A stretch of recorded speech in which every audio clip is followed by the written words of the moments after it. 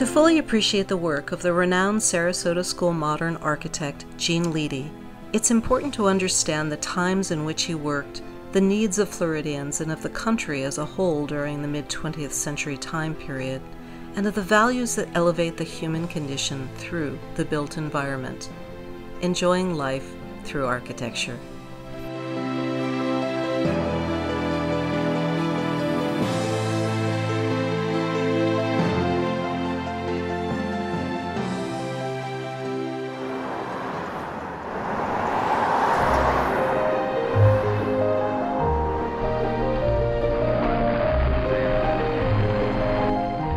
The 1950s was a time of incredible change. Remember that up until 1949, there was an open cattle range in Florida.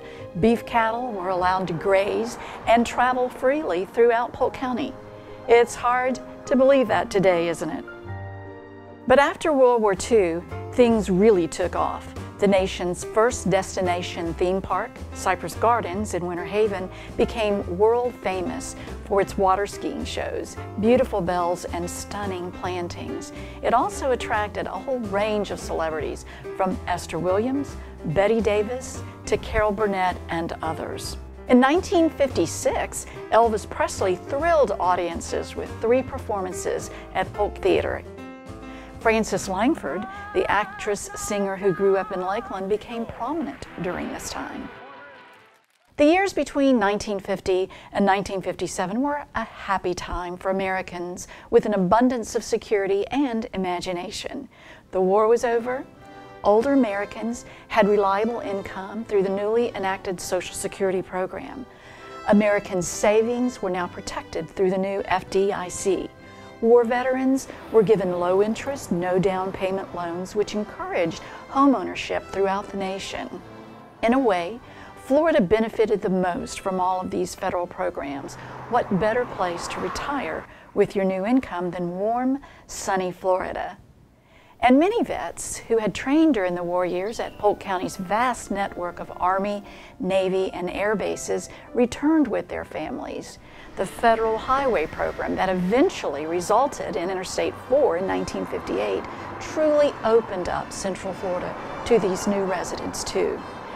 The population of Winter Haven, where Gene Leedy got his first architectural commission, increased 4-fold from just after the war until 1955.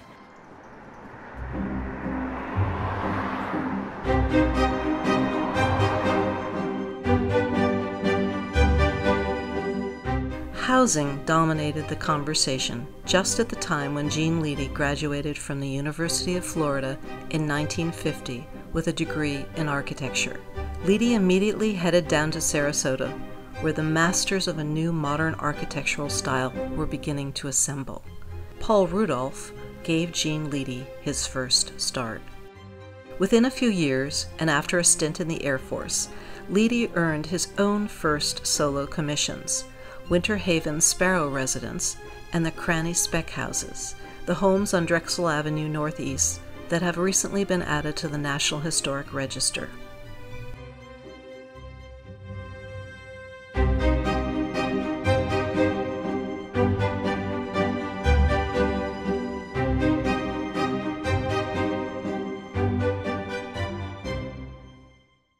Gene spoke a lot about Frank Lloyd Wright. He spoke a lot about Rudolph, but he was particularly influenced by Wright. He told me he had a chance to meet him when Wright was doing Florida Southern College.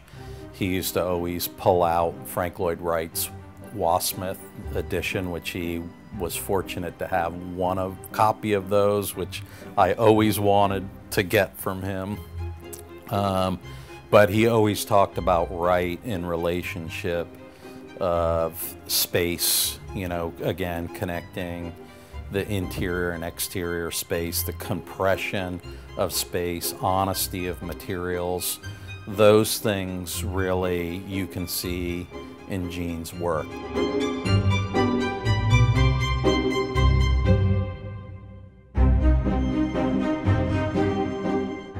But Paul Rudolph, the architect whose inventive use of materials and groundbreaking designs who later led the Yale School of Architecture and who created a new American tropical style, also inspired Gene Leedy's work, especially regarding materials. Some of his early work, like his office building done in 1963, still beautiful today. The Sparrow House, which is right across from the Dorman House, done almost 20 years apart. Totally different homes, you know, from a one-story post and beams, delicate steel building to a powerful multi-story pre-stressed concrete double T right across the street from each other, but equally powerful.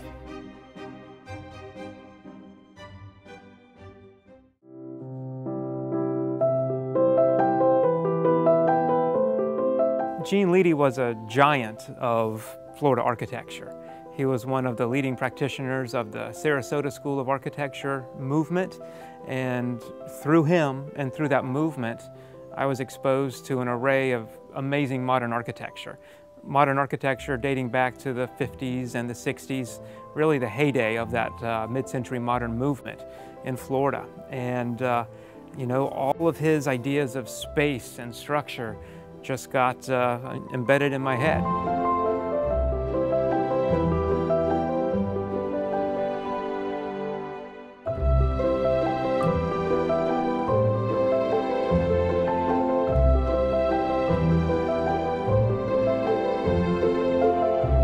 So this house and many on the street were designed in the mid-50s. I believe they were completed in late 50s, 57, 58. There is 10 total. And these are the Craney spec homes. And these are the homes that are just being celebrated now as part of a National Historic District.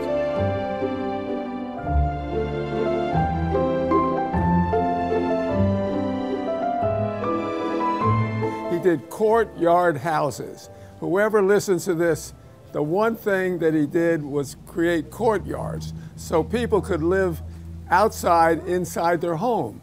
And today, homes are objects. They don't have any courtyards, they don't have any enclosure, they don't have any privacy. Gene Leedy is a fabulous architect, a great man for Central Florida, for the state of Florida, for the United States.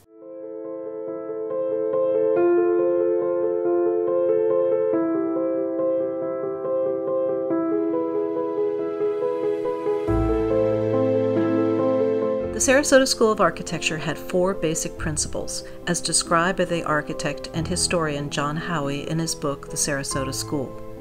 These principles were clarity of construction in the building's connections. In Leedy's Drexel Avenue homes, this meant exposed post and beams, and what Gene Leedy would say as an honest use of method and materials. Here you see the building's actual framing and the way in which the outbuildings connect to each other. It's very clear how these homes were imagined and constructed. Another Sarasota School principle was simple overall volumes penetrating vertically and horizontally, or what Gene Leedy referred to as floating over the Florida landscape. Flat roofs, straight lines, no curves, no unnecessary embellishment dominate this unique American modern style. And large sliding glass walls that allow the yard to become another room in these homes. Leedy was the first to use sliding glass doors as walls in Central Florida, and one large living, dining, and kitchen area blending seamlessly together without barrier walls. This was a radical idea in 1957, but has become another lasting legacy of this young genius architect. Another Sarasota School principle was economy of means. That is, using common building materials elevated to important design features.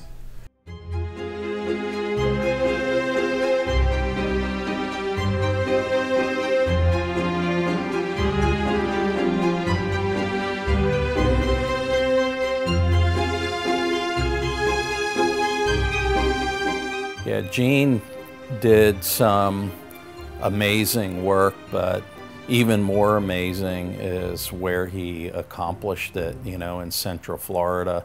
I mean, he was a guy who took, you know, what other people would see as, you know, garbage, like industrial pre-stressed concrete double T's that people use for warehouses, and he turns them into poetry, you know, and to do that in Polk County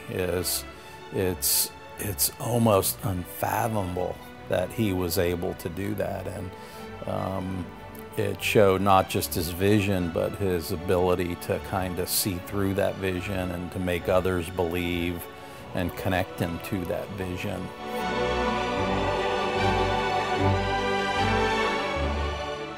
Dick Cranny, the Bartow-based entrepreneur, wood fabricator, and real estate developer who partnered with Gene Leedy on the Drexel Avenue homes, supplied most of the building materials, including the wood for framing, ceilings, and walls, and the cement block.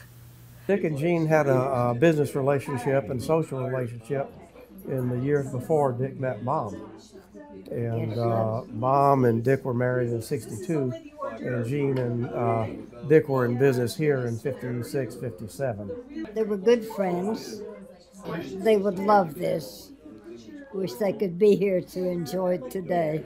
My memories were of a 5- and 6-year-old come into the neighborhood and played with my cousin. This whole neighborhood was carved out of a grapefruit grove. And so I remember grapefruit trees and climbing trees and having bologna sandwiches with my cousins across the street.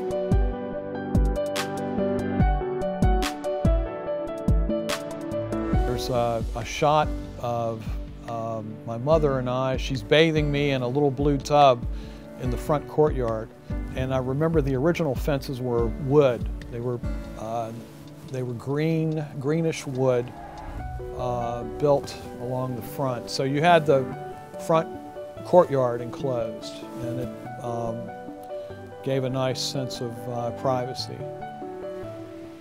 Our friends that would come over, and they would always think, oh, this house is really different, you know. It was so much different than what most people were accustomed to. And it's like you're in a total oasis. And you know, you have no idea you're in a suburban neighborhood in Winter Haven, Florida. You know, I mean, you could be in the Far East for all you know.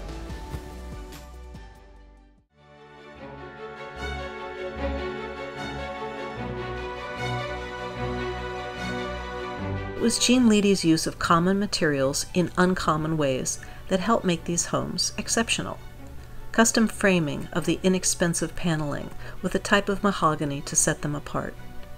Elevating chipboard from a behind-the-wall material to prominent closet doors throughout the homes. Even employing pegboard to diffuse the harsh fluorescent task lighting in the kitchens. These were all simple design features that create big impact in these Drexel Avenue homes. And while only 10 homes were built on Drexel Avenue Northeast in 1957 in this new American modern style, they immediately earned the Best Home of the Year by the then arbiter of good taste, Better Homes and Gardens magazine. And Gene Leedy also received the highest achievement award by the Association of International Architects.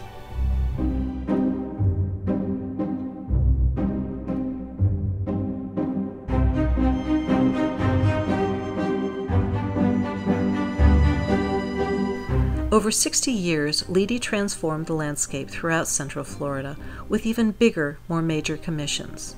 The famed painter Sid Solomon commissioned a huge beach house near Sarasota, the City Hall in Winter Haven, the Winter Haven Chamber of Commerce building, and hundreds of homes and other commercial buildings rose during more than half a century, with many sporting another Gene Leedy first, the use of concrete trusses to support roof structures, a powerful design effect. He inspired the nation's next generation of architects, some of whom trained under Gene Leedy.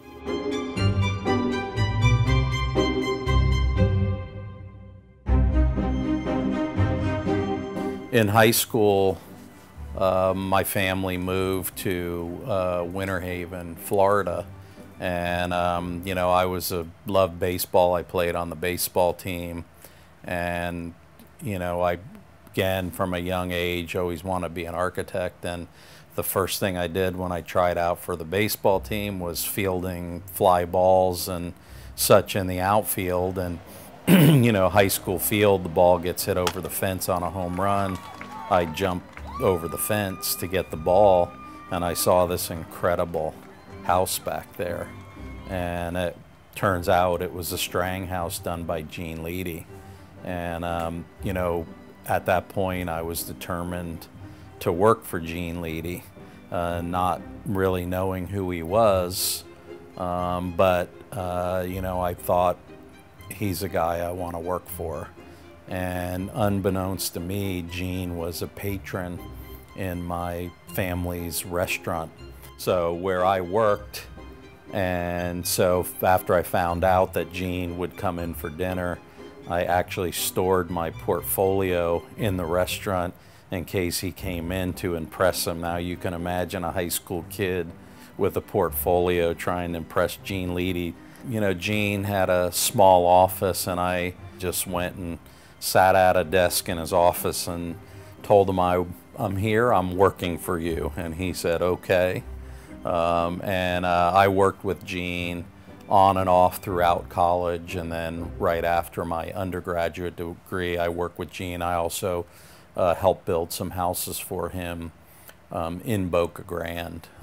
We stayed connected, you know, through many, many years ever since I worked for him, and that was one great thing about Gene. You know, he was not just a incredible designer and visionary, but he loved the architecture and he loved people who loved it. So it was really easy to stay connected with Gene because there was always stories to talk about architecture and design. I eventually moved to California, but prior to that moved to New York to work for Paul Rudolph. And Paul Rudolph happened to be Gene Leedy's first employer.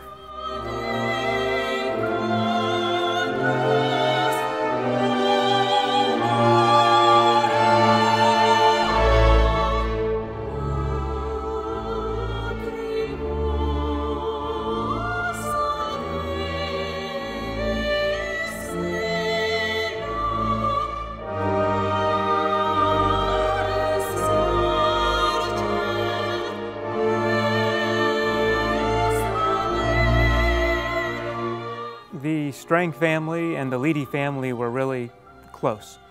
I grew up in a Gene Leedy designed house here in Winter Haven, and again, the families had a relationship, and I knew Gene my entire life. In fact, I remember playing on these courtyard floors here as a kid, and growing up in Winter Haven High School, his son Ingram and I were best friends, so I spent a lot of time over here at the Gene Leedy house.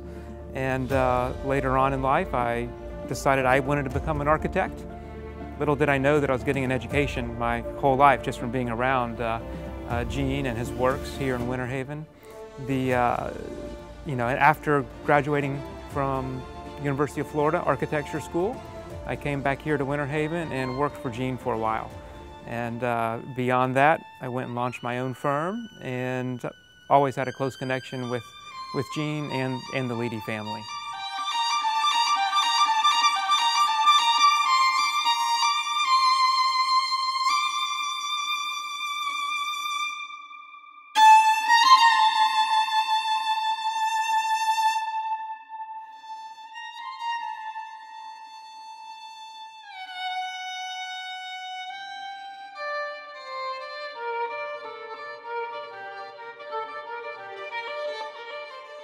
I first encountered the work at Gene Leedy sort of haphazardly. As a kid, parents and I went to Cypress Gardens, and coming back or going, I don't really remember exactly, we sort of got lost in downtown Winter Haven, and actually came upon this sort of, as a 8 or 9-year-old, odd houses on Drexel. And I always remembered, wow, those were different than, you know, the house that you lived in typical suburbia. 15, 20 years later, going through education, I met Gene at the University of Florida as he was a guest lecturer and gave a lecture and was a guest critic. And come to find out that those houses were actually Gene's houses. Began to really research Gene's work, his work with Paul, his transfer into Winter Haven and Polk County, and what he was able to do in a fairly small rural community in the middle of Florida, pretty miraculous.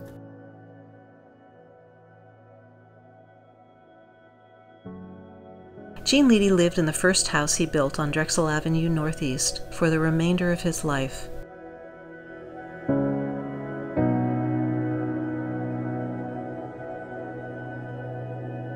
His clients became his neighbors, and he not only curated their homes over 60 years, he curated his neighborly community too. He was truly the genius next door who came over for a scotch and conversation on a frequent basis. Didn't get to be as close with him until the last 8 years, but so he would build these homes that the people loved and treasured so much they called them their nest. And he did say he was a nest builder. And they call them their womb or their happy place, and the people that live on Drexel Avenue call it Leedy land.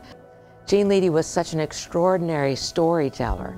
He remembered everything about the past, and he was so colorful the way he spoke. We called him Leedyisms, his sayings. He was called the Ace, but he also called other people Ace. So it's sort of his trademark to be with the Ace. I know a lot of people call it mid-century modern architecture, but he liked to just call it modern architecture. And he believed everybody should be on board with modern architecture. Gene Leedy was a good friend of mine, as he was many people in Winter Haven, and I was a realtor. So I had an opportunity to list one of his large homes on the Lake Otis. Gene came along and showed me how to film it properly and make sure I had the proper angles and did beautiful photography. I was able to sell that house once and then later list it and sell it again. I had the pleasure of having dinner with him in Gainesville, and he gave me some advice, which was to value your work. And he told a story about early in his career, and he was struggling in Winter Haven, and people were underbidding him, and he went back to Paul, Paul Rudolph, and Paul said, well, your fees aren't enough. He says, I'm not getting work at the fees that I have. How can I get? He said, it's because you're not respecting your own work to charge enough money for it. And that always stuck with me, and even after I graduated and later in my career in different social settings, he had asked me later, you make sure you're charging enough for your work, right? And that's not to say that you should overcharge or be expensive, but it's just to know the quality of your time, and that to make good work takes a lot of time, and to take a lot of time might cost a little bit more. And I always thought that was something that stuck.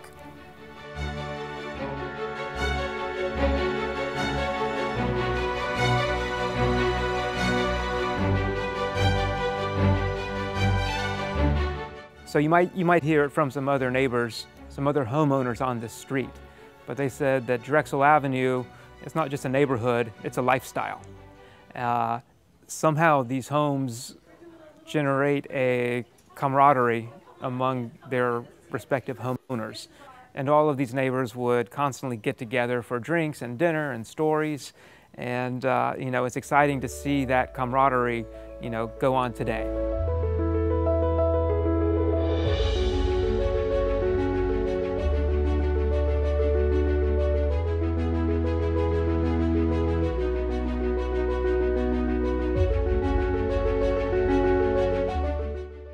Today, visitors to Winter Haven can experience the vast array of Gene Leedy's buildings through a town-sponsored audio tour. And there's another generation of cranny spec houses that have been developed by Gene Leedy and one of his acolytes, Max Strang, that are being readied for new homeowners. Upon Gene's passing, in discussions with the Leedy family, I indicated that, you know, perhaps there was an opportunity to purchase the house, restore it, honor it, and use it as a way to spread awareness of these great little homes and Gene's career for that matter too. So about 6 months ago, with some like-minded investors, we purchased a house from the Leedy estate, and we began fixing it up, restoring it to the level that it deserved, And moving forward, we really want to, have this house serve an educational, academic role, right? And have people come through the house and learn about the house, learn about the Craney spec homes. And it's going to be, it's a very passionate project for me because of the connections and my memories here as a young child. In the years before Gene passed away, we collaborated together to come up with what we called the reissue project, right? Which is taking some of these same ideas from the 50s and 60s and adapting them for today, making these homes more sustainable, and reissuing them.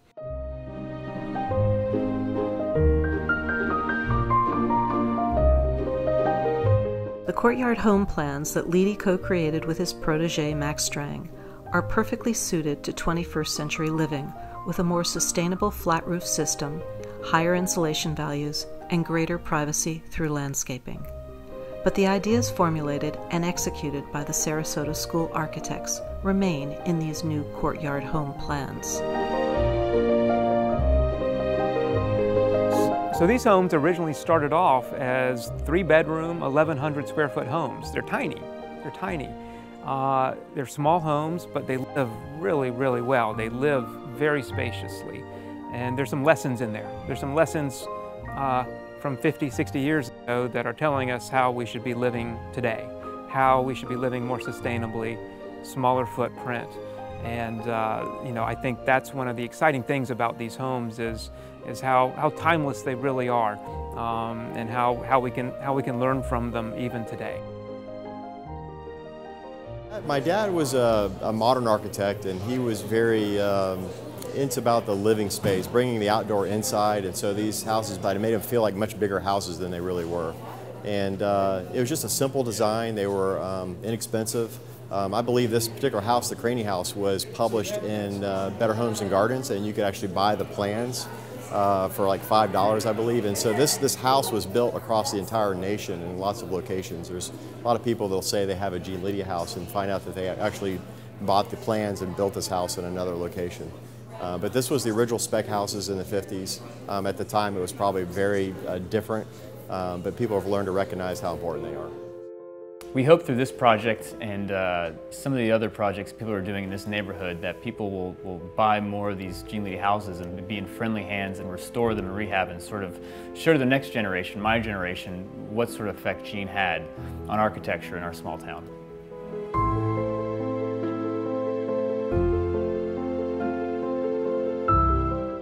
And Gene Leedy would certainly welcome new neighbors to his neighborhood with his unique blend of conversation, good humor, and goodwill. He will forever remain Polk County's great innovator and renowned architect next door. Maybe the best way of expressing the influence Gene Leedy's architecture has had on those who have worked and lived in one of his buildings is that they remain, in the words of his dear friend and neighbor, Mary Frances Whittinghill, what she lovingly calls her happy house.